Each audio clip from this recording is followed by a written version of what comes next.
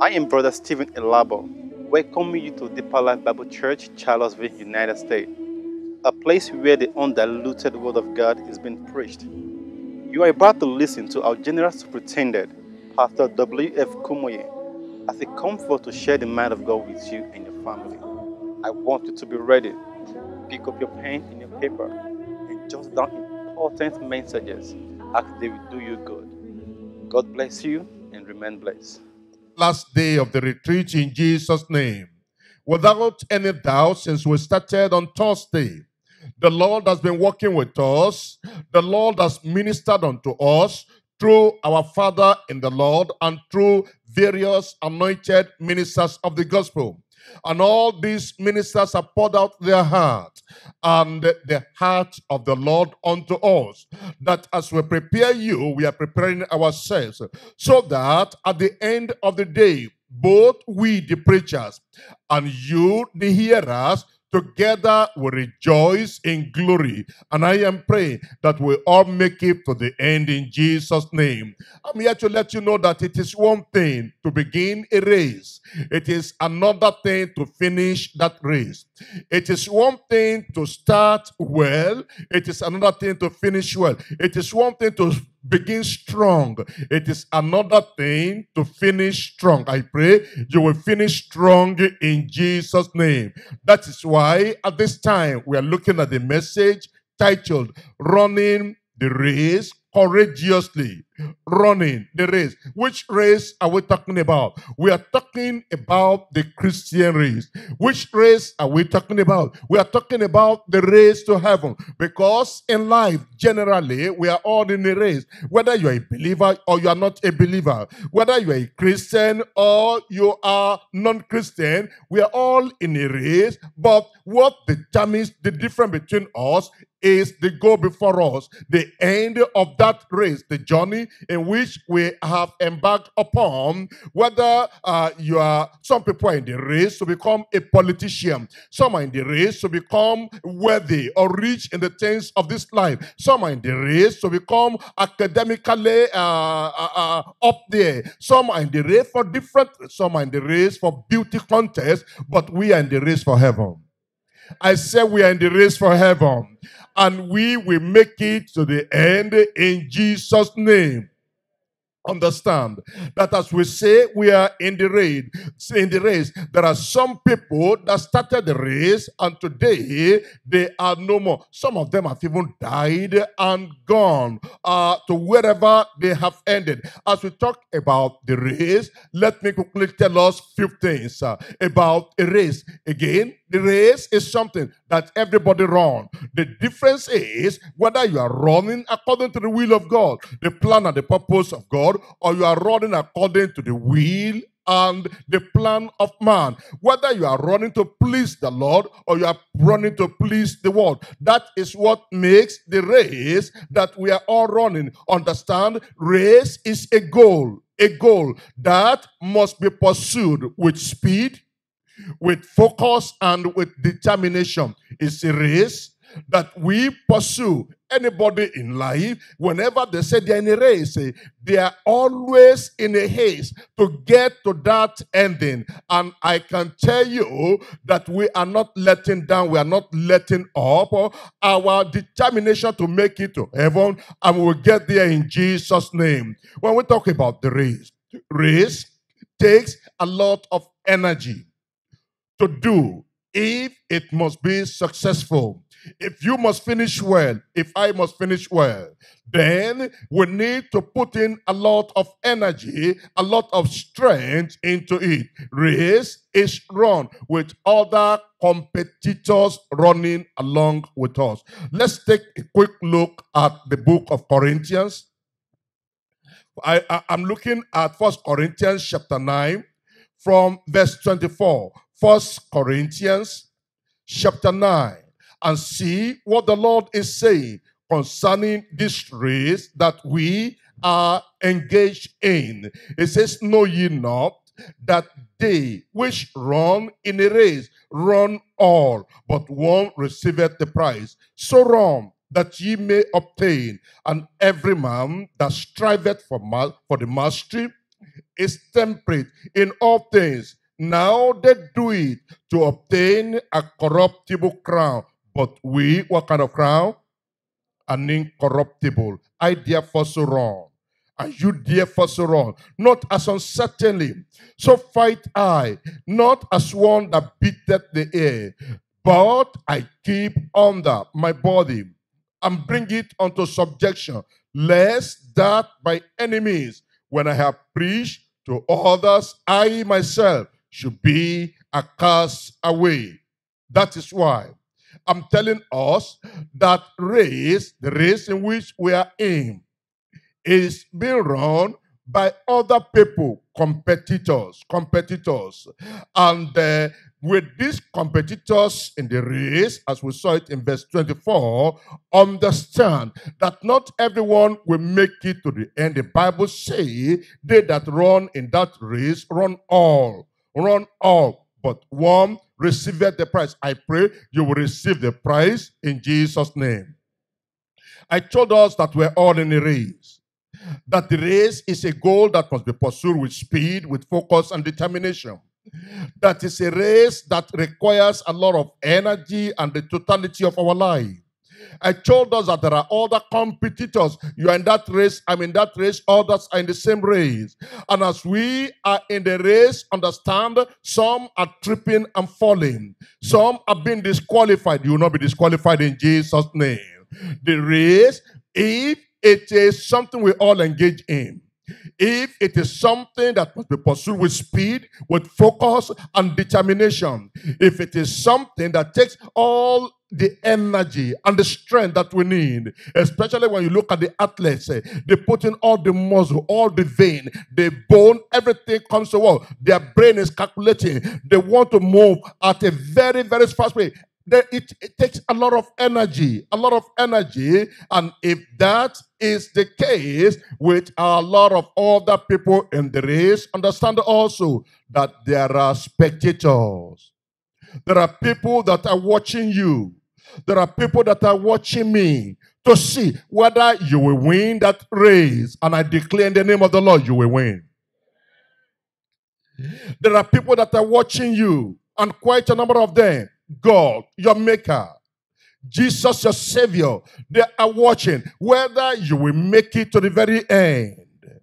The angels in heaven that have been assigned to you, they are watching whether you will make it to heaven. The heroes of faith, those that have come before us and now are in glory. They went through the trials of life, the battles of life, the storms of life. They passed through the flood. They passed through the fire. They passed through everything. They made it to the very end. They are watching whether you will run the way they run, whether you will endure the way they endure. I pray by the grace of God, we will make it to the end in Jesus' name.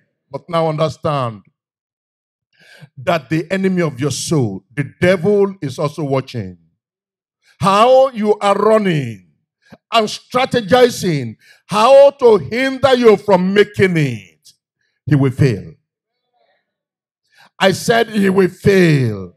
In the name of Jesus, the demons are also watching how you are running to see whether they will lose and you will win.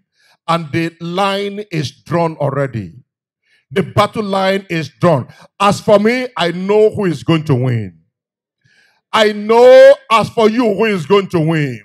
Those of you that believe the Lord, holding on firm to the profession of your faith, not minding what happens in life, together we are winning in Jesus' name. But now pay attention. There are people in the world that are watching. Your fellow believer is watching you. The unbelievers are also watching you. The people you are preached unto, they are watching you. The people you never got to preach unto, but they saw your life. They were observing your life. And then they were admiring your life. And then when the storm rages, when the wind blows, they are watching whether you will make it. I declare in the name of the Lord, by the power of the Lord, that we will make it to the end in Jesus' name. So there are competitors. There are competitors. And then if all these are there, we need to understand that there is need for preparation. The race requires a thorough preparation, and this preparation must include all kinds of sacrifices that we can make. And if you look at the people of the world, those that play soccer, people of the world, those that sings for making money. If you look at the people of the world, the modeling people of the world, if you look at the athletes of the world, they make a lot of sacrifices to perform and to be where they are. And we, as believers, cannot do less. I say we cannot do less. And that is why whatever preparation, physical preparation, spiritual preparation, psychological preparation that we need to make, we'll make everything and then we'll make it to glory in Jesus' name. So then we understand that the Christian race is a race that we must win, because it's one of two things. It's either you win it or you lose it. Why are we talking this way? Because, again, not all that started were able to finish up. Turn with me your Bible to the second book of Samuel, chapter 1, verse 27. 2 Samuel, chapter 1, verse 27. And see what the scripture is saying concerning the possibility of losing the race. We'll read verse 27 and then we'll back up a little bit. It says, how are the mighty fallen and the weapons of war perished? How are the mighty fallen and the weapons of war perished? Now back up to verse 19. And see, while you are running the race effectively, successfully, how you are the favorite of the Lord, the beauty in the eye of the Lord, the glory of your time. Verse 19. It says, the beauty of Israel is slain upon thy high places. How are the mighty fallen? Tell it not in Gad. Publish it not in the streets of Ashkelon. Lest the daughters of the Philistines rejoice, lest the daughters of the uncircumcised triumph. Ye mountains of Gibeon, let there be no dew, neither let there be rain upon you, nor fields of offering, for there the shield of the mighty is vilely cast away. The shield of Saul, as though he had not been anointed with oil, from the blood of the slain, from the fat of the mighty. The bow of Jonathan turned not back, and the sword of Saul returned not empty. Saul and Jonathan were lovely and pleasant in their lives, and in their death they were not divided. They were swifter than eagles. They were stronger than lions. Ye daughters of Israel, weep over Saul. I pray the world will not weep over you. I pray that heaven will not weep over you. Ye daughters of Israel, weep over Saul, who clothed you in scarlet with other delights, who put on ornaments of gold upon your apparel. How are the mighty fallen in the midst of the battle? O Jonathan, thou wast slain in thy high places. I pray after you have gone up so high, you will not fall in Jesus' name.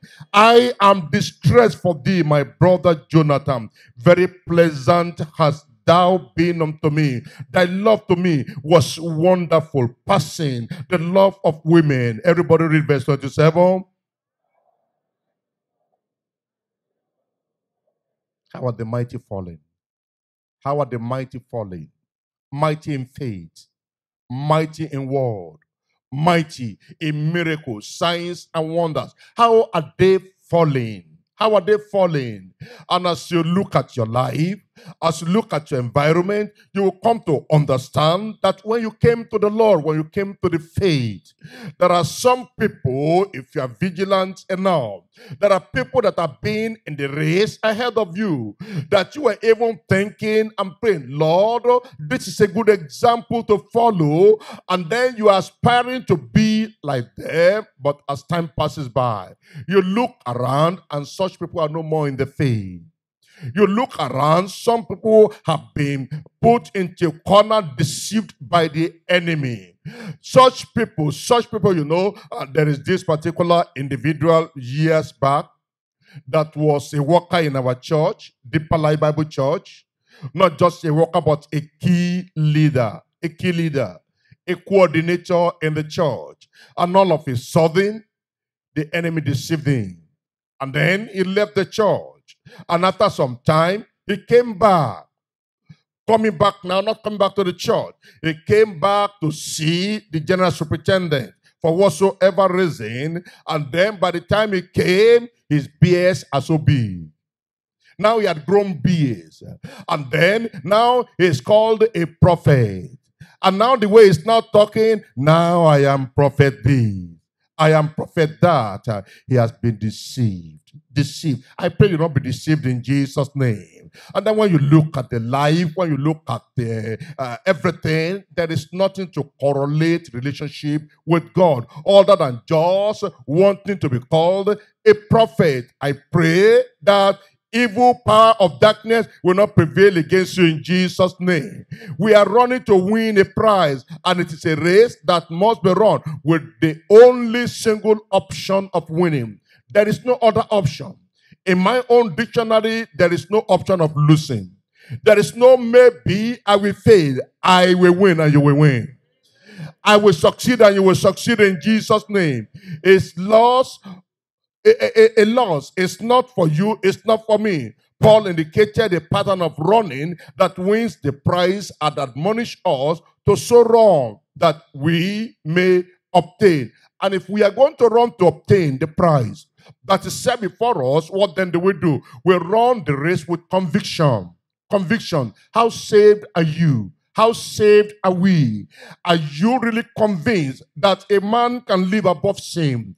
Are you really convinced that a man can live above self and live above the world and live above devil? Are you really convinced that except a man be born again, he cannot see the kingdom of God? Or you think you can still live a wishy-washy life and then make it to heaven? Are you really convicted of your sin, of your transgression? Are you saved? Are you born again? Are you washed by the precious blood of the Lord Jesus? So you must run the race with conviction, and then you run the race with caution. There are a lot of traps on the way. There are a lot of potholes on the way. There are a lot of things the enemy want to do to bring you down, to destroy you, to eliminate you, and then make you regret at the end of your life. So we run with caution, That is why 1 Corinthians chapter 9, we read it before, but let's look at just the 26th verse over there and see what the word of the Lord says. It says, and every man that striveth for the mastery is temperate in all things. Now they do it to obtain a corruptible crown, but we and incorruptible. We run the race with conviction. We run it with caution. We run with concentration. That's why I said it is something we run with speed, with focus and determination. We run with concentration.